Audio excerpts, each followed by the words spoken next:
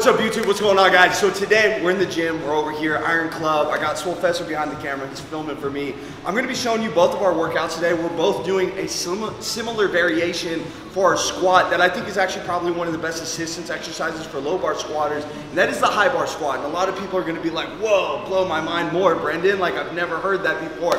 But I actually want to talk about the details as to why a high bar squat, from a very intricate standpoint, has great carryover to low bar squat from a biomechanics standpoint, and just from injury prevention and a bunch of other things. But really, like the strength overload you can get from a high bar, I credit a lot of that to my squatting success. The two main things that I actually credit to my squat looking a lot better nowadays than it used to in the past when I had really shit form were high bar and front squats. And today we're going to talk about the high bar squat. We're also going to go over my macro cycle moving forward, or excuse me, my mesocycle moving forward, and my overall macro cycle plan, a loose general plan going into my meets. I'm competing, I think, in December with Kristen, my girlfriend. She's going to be competing the same time, and we also got Swollfessor going that same month. So we're going to just go over a bunch of stuff. We're warming up on the bar right now, and I'm doing some warm-up stuff in between. I'm going to show you guys that as well.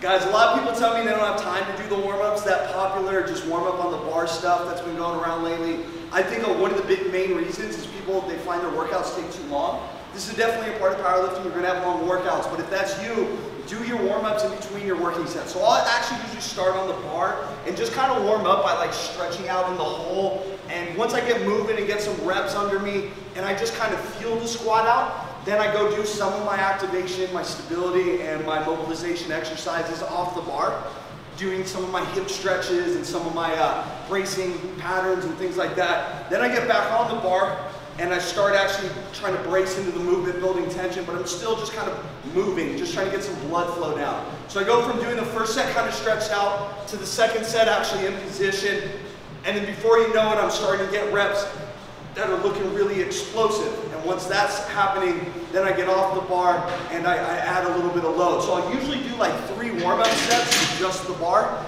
and some of my activation and mobilization drills in between. Then I add a plate, I do the same thing, and I'll usually do like 2 or 3 sets at each plate until I start getting near my acclimation weights. So once I'm in that high 300-pound range, then I'm usually just doing about 1 set at each weight as I increase and acclimate. But all the way up to that like 350-pound-ish range, I'm doing like 2 or 3 sets at each weight just to feel it out and build tension and warm up more. And if you do this right, it should only take maybe like 15 minutes for you to warm up through your whole warm-up sets and like all your mobilization drills.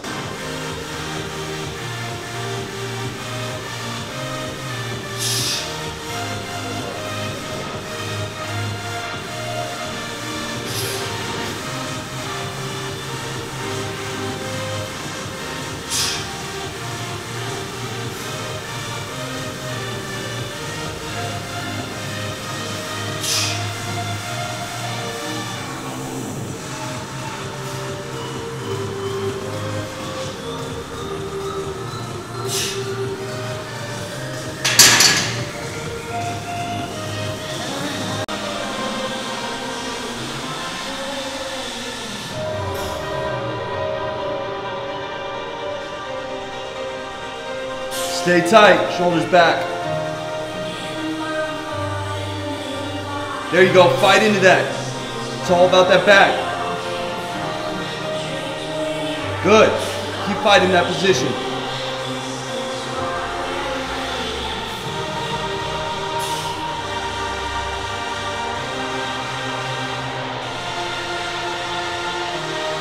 Yeah.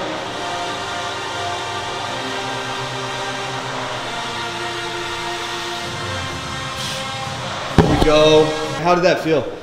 So as far as like, it's supposed to be an RP6, as far as the actual RPE, probably a little bit less than that, but because I was so focused on really maintaining position, upper back tightness, really squeeze the tension of the bar, that's probably where I need to be, because if I went up any more, I wouldn't be able to maintain that. And today I'm really trying to focus on just maintaining position and tension. There we go.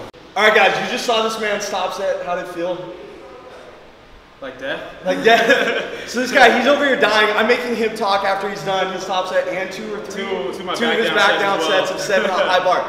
I'm about to get to my top set. I'm slow, I'm old, I'm broken, so it takes me a while. But anyway, I want to explain the difference between why we programmed high bar for Marcellus and why we programmed it for me. I'm going to explain the actual, like the intricate details of what a high bar trains a little bit later, but I'm going to talk about movement deviations and kind of why we're giving them to him and me, because it's very different reasoning. So you want to explain why we gave you high bar this mesocycle? Yeah, so pretty much, guys, if you watch either like the last video on my channel or his, I can't remember, I'm too tired to think, but basically what my issue is on my low bar conspecific squat is keeping my upper back nice and tight, keeping my lower back neutral, and just maintaining a nice upright position, especially when I get into the hole. My lower back flexes pretty hard, I lose tightness in my upper back. So what I'm focusing on right now with my high bar squats is just that, maintaining a nice upright position, really trying to squeeze the bar tension well to keep my elbows down, keep my upper back nice and tight, and keep my lower back neutral. That's the main thing that I'm focusing on with my top sets and my back down sets. And so I'm going to explain why the high bar squat actually targets that upper back a little bit more than the low bar squat a little bit later. I'll explain the science behind it. But for him, you'll see in his top set how we had him really fighting his shoulders back, and each rep I was cueing him to stay retracted into pressing his scapula. For him, when he squats, especially his fatigue sets in, whether it's low bar or high bar, you start seeing his back give. That never happens to me. Like, I've only had that happen on a high bar squat, and it's actually because I'm so good at staying in position. I know that sounds backwards, but I'm explaining that again later. So that's why we're giving it to him, for rigidity in the torso. For me, I have high bar squats for my adductors and my quads. I'm very externally rotated, very hip dominant, very posterior dominant. I'm duck footed, I have retroverted hips. Everything about me screams like out here. Like my knees are always out to my ears. I squat kind of wide and more knees out. So the high bar, especially if I wear a heel while I'm squatting, allows me to get a lot of adductor stability and strength, as well as quad strength, as I travel my knees a little bit more far forward. I purposely wear a heel when I use high bars if I can use the heel, and I really get that quad activation. For me, my limiting factor is almost never my back in a high bar squat. It's always going to be my quads and my core. For him, it's going to be his upper back. You can see how hard it is for him to stay in place. Yeah. For me, that's not difficult. I just fight into it and I stay there. And I don't think I've ever had an issue with like feeling like, oh, my quads are giving out on me ever on a squat, which is pretty ironic, because if you would look at it, you would think that like your quads have you good to go, my back has me good to go, but it's the exact opposite. It doesn't matter about muscular size. It matters about like your natural strength dominances and your movement patterns. And for him, he cues very knees forward. He's very quad centric in his squat. Me, I'm very back. I use my posterior. And so I use the high bar to kind of contribute to my low bar squat. But that's the cool thing about the high bar, is if you know how to program it, it's very universal. But the problem is people don't know how to cue it. So we're going to talk about cues later. But for instance, with Marcellus, we got him cueing shoulders back and down. He's very much thinking about his torso on the high bar. For me, I'm thinking about my legs and how I'm moving my legs in space. We're going to get back to the workout, guys, and keep filming. So I'm building up. This is, I think, 374, 375. I can't remember with the kilo bar. Somewhere around there. I'm babying it today. I'm doing tempos. I actually didn't prescribe a tempo for myself, but I'm doing that today just because I'm at the end of a training block, and I'm actually using this last part of the week to pivot into my new training cycle, where I will be doing high bars on this day. So today I'm taking it really easy because I've been dealing with this patellar strain that keeps like coming back, and I can feel it kind of flaring up. So instead of like pushing it today and then having the next block start off with some pain, I'm taking it easy. So I'm probably not going to do anything too impressive. But again, going back to what Marcellus was saying, like we don't necessarily want to just focus on moving the weight from point A to point B. We need to like cue our body in certain positions and think about what we're trying to train. My best high bar ever was a beltless, sleeveless, so it was completely naked, no belt, no sleeves, pause 495. And it was like RP9. And then I've also hit, I think 465 or 455 for like 8 or 7, something like that. And that was after doing a shit ton of volume. So my high bar is like pretty strong and up there, but I'm not necessarily always trying to push just maximum loads. We want to load as much as we can, but into the positions we're trying to train. And for me, I'm really working on getting my adductors and quads to fire. And today I also am taking care of the knee. So as the block progresses, I'm going to try to progress this lift, but I'm also focusing on position more than like maximal load, if that makes sense. So I'm going to do the set.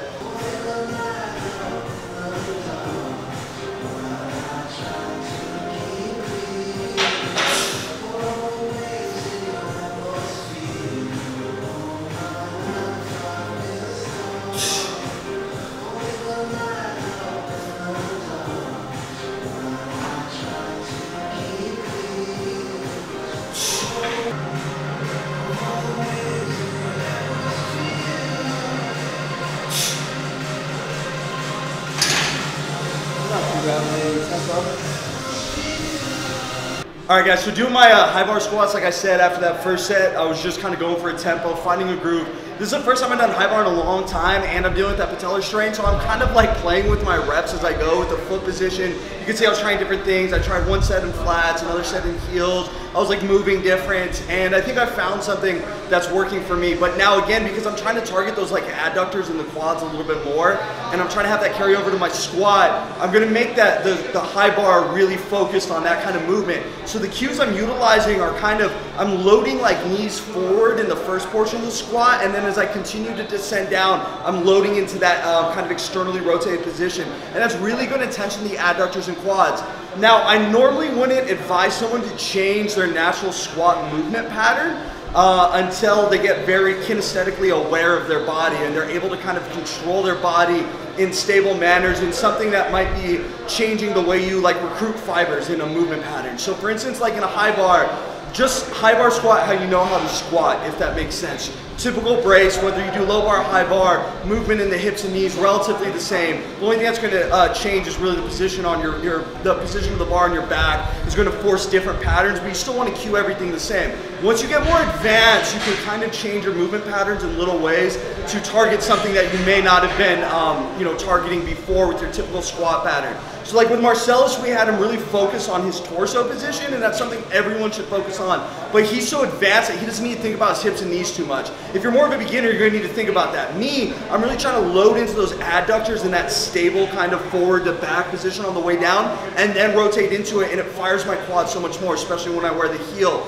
So that's kind of what I was doing with the squat there. Now I got some accessory work, and I'm going to splice that over the screen because I just finished that as well. I was doing some Bulgarian split squats, pretty heavy actually. I got up to 70 pounds, and you can see on this too, I'm actually purposely doing these a little bit more wider than I normally do, and trying to load the adductor again, both in a stretch and when I come into that concentric phase, I'm twitching that knee kind of inward purposely.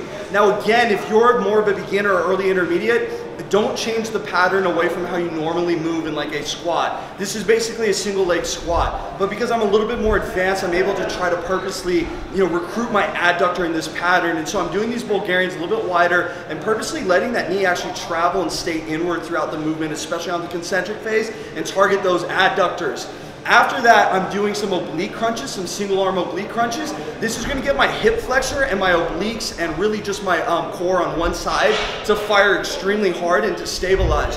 What you'll notice about this day in my training is it's very centrated around bringing up everything I'm bad at, which is like oblique, core, and adductor, basically everything that's more interior dominant, more knee forward, more like flexion based, hip flexion, things that I'm not good at. I'm very externally rotated naturally. I'm very strong in extension patterns, and I'm strong in my posterior chain. So I'm kind of pulling away from that with all my accessory work. And this is kind of how you'd want to set up your secondary days based on hypertrophy for those like movement patterns that you're really weak in and those muscle groups you're really weak in. So for me, that's adductors, core, obliques, the things that kind of bring me in this way. After that, I also have some more accessory work. I'll kind of show that. And at the end of this video, I'm probably going to do this at home so you can hear the voiceover a little bit better. I'm going to talk about really the difference between a high bar and low bar squat and how to choose what variation you should be doing and why the high bar really reigns supreme, in my opinion, as one of the best carryovers to your squat. And it's something I think everyone should do if you know how to program it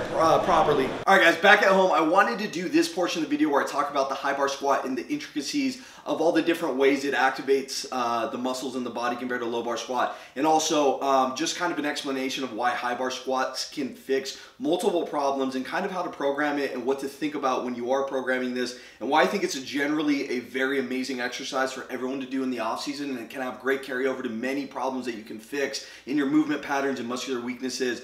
So I'm going to just kind of go all in on the high bar, and I want to do this at home instead of in the gym so you could hear me a little bit better. Now, first off, I don't want to get into the biomechanics too much. I actually have a very old video on that, but Greg Nuckols has done a great job of explaining this in an article, so I'm going to link that in the description box. But to kind of summarize, essentially when we're talking about the high bar squat versus a low bar squat, really the largest change between those two is going to be on the thoracic extensors demand. So when we look at the squat from a side view, when that bar moves up the back a little bit more, we see a larger increase in moment arm on the hip extensors, sometimes the knee extensors, and that has to do with depth, and we'll talk about that a little bit later. The thoracic extensors and just the low back extensors. Really, everything sees an increase when we go into a high bar squat position. Basically, when we look at those moment arms, they all increase. However, the thoracic extensors get the largest percentage increase overall when we go a high bar squat, which is really why the high bar squat is very difficult to keep over the midfoot, and you'll feel oftentimes, especially if you have a weaker posterior chain and back, that you want to dump in your upper back as you come out of that hole. It's not just from the hip shooting back, but your thoracic extensors actually give out. And a lot of people don't understand this, is that when you give someone a high bar squat, people feel very different things. Some people are going to feel their upper back just really wants to give. Other people are going to feel like their quads just can't produce enough force to stay in position without their hips shooting back really bad. So if you talk to a lanky dude with really weak quads, he's going to be like, oh man, it's just really hard on my quads. If you talk to someone who has a very weak back, but they're very quad centric and they get a lot of forward knee travel, they'll usually oftentimes like the high bar squats. And then beyond that, if they do have a complaint about it, it's usually that their upper back gives a little too much. So go read this article to have that explained a little bit more in depth. Now, there are some things in there that I don't fully agree with, but overall, I think that article explains quite a bit on the high bar versus low bar. Now, when we talk about this from a movement fixing standpoint, if we're trying to, like, if we're in a movement development phase in our training cycle and we're trying to have carry over to our competition squat, which is a low bar squat for most of you, the high bar squat can really shine through in a lot of different ways. Now, again, like I said, for people who have weaker upper backs like Marcellus, this is a great way to not only train the upper back muscles in a squat pattern. So it's one thing to go do some rows, but it's another thing to strengthen those thoracic extensors in a squat pattern. You know what I mean? So this couldn't be any more specific to the low bar squat for getting that carryover that we're looking for from the upper back. However, when you do this, like we were saying in the video, you have to keep in mind that you have to stay in these positions we're trying to train. If you allow that upper back to dump, and again, that's why I was cueing Marcellus through each rep to try to force him to stay in position, you're going to just strengthen bad position. You're going to strengthen dumping over in the squat. You may improve it a little bit, but you'll see that you never really fix your problem with that dump. Again, Marcellus, he's someone who every time he squats, especially when his low back kind of tucks under too much because he has some hip flexion issues, his upper back starts to give really quick in the squat. And so we're trying to fix that, and there's really no better way than doing the high bar squat for him.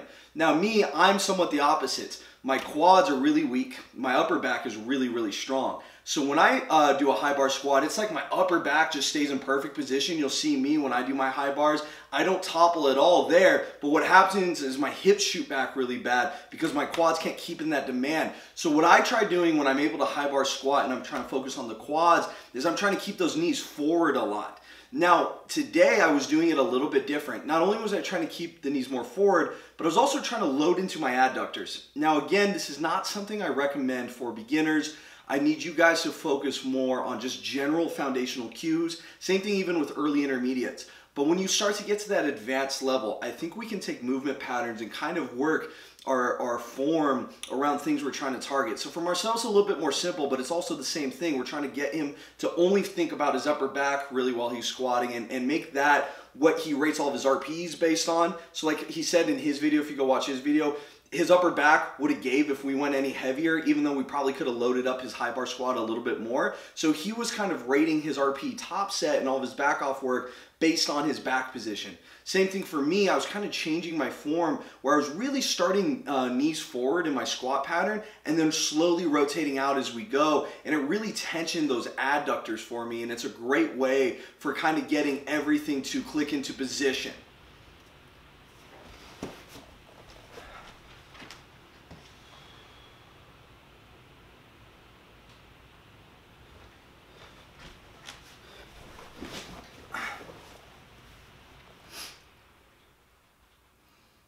Sorry, I had to fix my fan real quick. So anyway, as I was saying,